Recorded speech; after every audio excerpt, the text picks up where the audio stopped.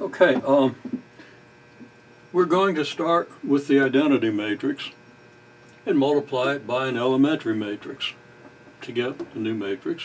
Then we're going to take that matrix and multiply it by another elementary matrix to get another new matrix, which we'll take and multiply by another elementary matrix to get another matrix.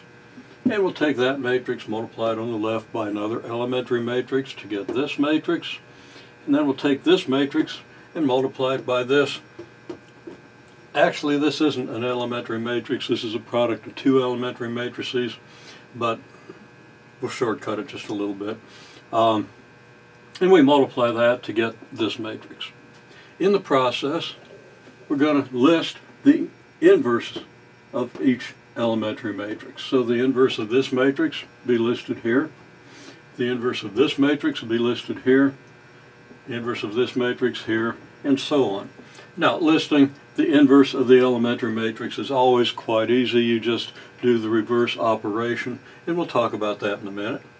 But I want to give you an overview.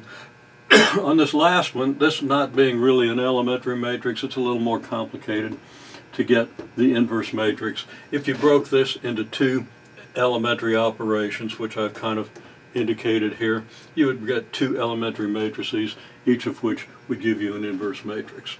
Now,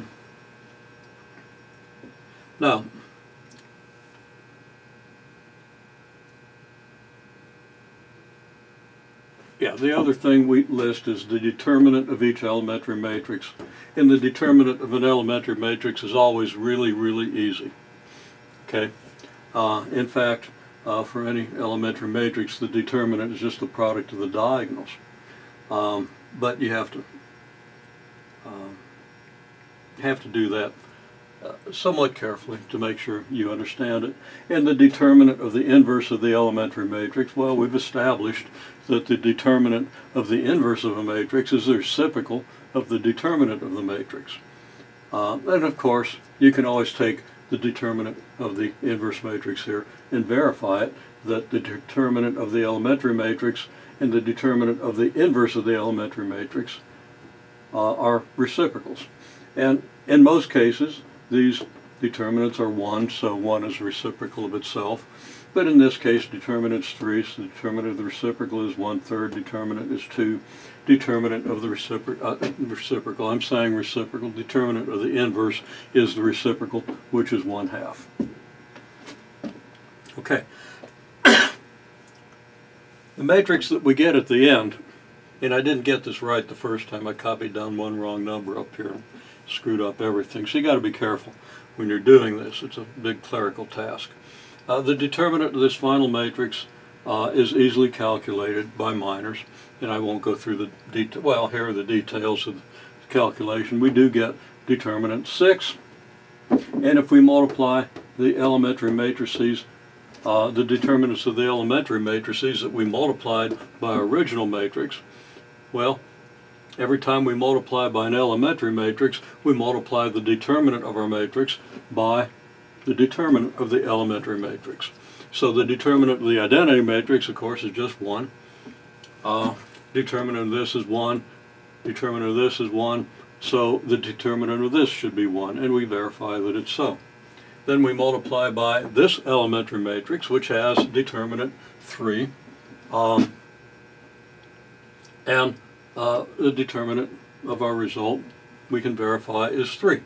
Then we multiply by a matrix that, we multiply by this matrix whose determinant is 1. We get this matrix, upper triangular, so its determinant is the product of the diagonal elements, and the determinant is 1. Then by this matrix, which has determinant 1, I think I said determinant of this matrix is 1, it's 3. Okay, multiply the diagonal elements. Now in this matrix, we're no longer upper triangular, so the determinant takes just a little more work to evaluate, but the determinant is still 3, and when we get down here, as we verify by this calculation, the determinant is now multiplied by 2 because this elementary matrix, which isn't really an elementary matrix, still has determinant 2, and we double the determinant of the previous. Okay, so that's what we have. Now let's look at the details. Okay, the overview's there. Okay, and remember that